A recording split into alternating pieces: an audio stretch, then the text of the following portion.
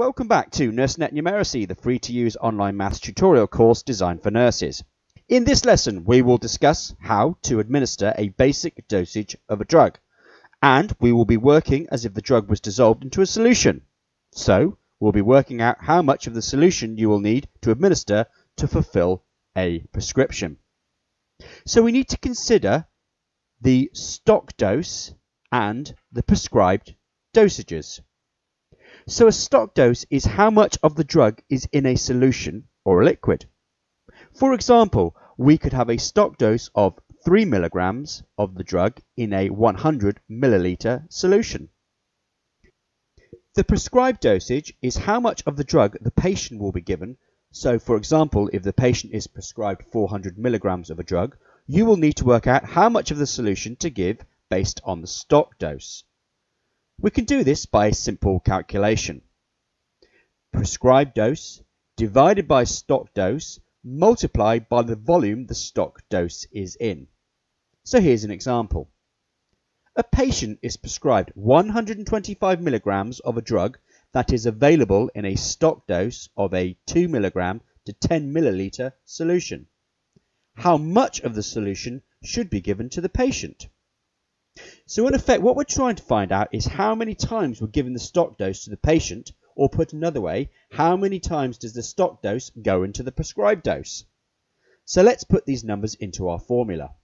Well, prescribed dose of 125 milligrams divided by the 2 milligrams of the drug within the stock dose multiplied by the volume of the stock dose.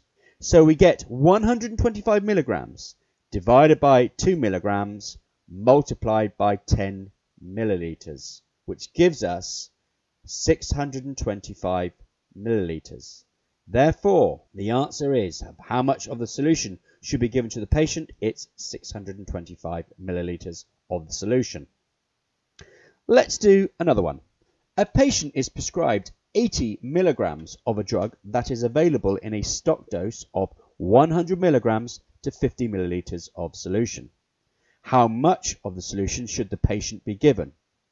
So let's revert back to our formula, which is prescribed dose divided by stock dose multiplied by the volume the stock dose comes in.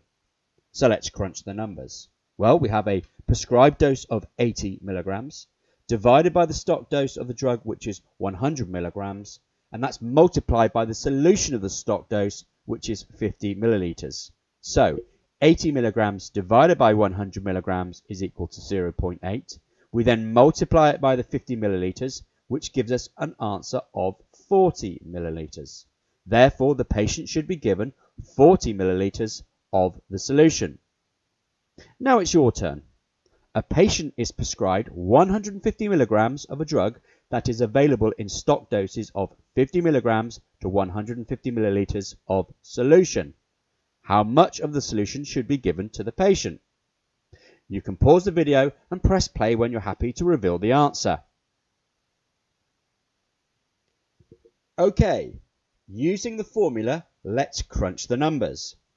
150 milligrams prescribed dose divided by the 50 milligrams of stock dose gives us 3, multiplied by the stock dose solution, which is 100 milliliters. Therefore, the patient should be given 300 milliliters of solution. If you're feeling confident, now do the stock dose calculation test on the NurseNet Numeracy website.